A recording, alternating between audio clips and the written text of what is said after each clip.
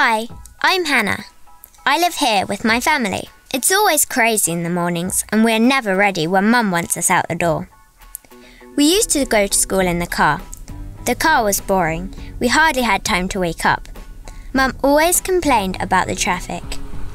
The man on the radio said 25% of traffic is cars on the school run. And my teacher says the air inside the car can be 3 times more polluted than outside. It can be hard to cross the road at school with all the cars. Kids and cars don't mix. Mum said it was time for a change. So now we cycle to school with our friends. And some days I walk with them. It's a lot of fun chatting with them before we get to school. It's nice to feel independent.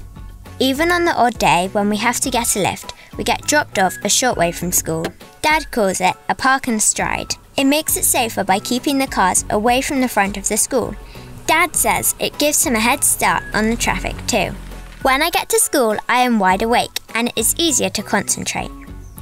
And I'm helping to reduce pollution. To find out more, visit the website